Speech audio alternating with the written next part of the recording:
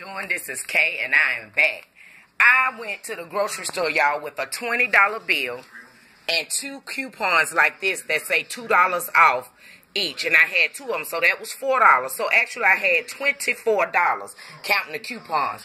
I went in there and got me some Febreze, y'all, macaroni and cheese, creamer, cooking oil, jack mackerel, dishwashing liquid. I really didn't need it because I had some, but I knew I was getting low. Barbecue sauce, Reynolds wrap, some chips. Look at there. A little pork shoulder, a pork belly, Applewood season for $2.99. A pack of cheese for 99 cents. Y'all know I do Velveeta. I got 2 slices left. Hey, I ain't got paid yet, but you know what? You can't knock the hustle. Bacon was $5.29. Huh?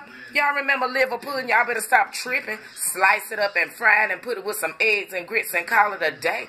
I cannot believe I went in this grocery store. Look at there. I want y'all to see this. I mean, it is so amazing. I did that. Look at there. $20. Look at the coupons. Look at there. $2 off, $1 off, 20 cents off with the MVP card. Y'all always wait on your receipts, because when you get receipts, you get these. Now, I got this today, and it don't expire till the 22nd. That's $1 off anything I buy. Keep your coupons. Y'all, I am so proud of myself. I went with $20. I just knew I was going to go over. Now, you ain't God good. I was in that grocery store praying, honey, and I racked up. And I think I did a good job. Now, y'all better economize. And like I said, the early bird catches the worm. This is part 2. Oh, and you know it's going to be a 3 after I cook my dinner. And it's going to be a surprise.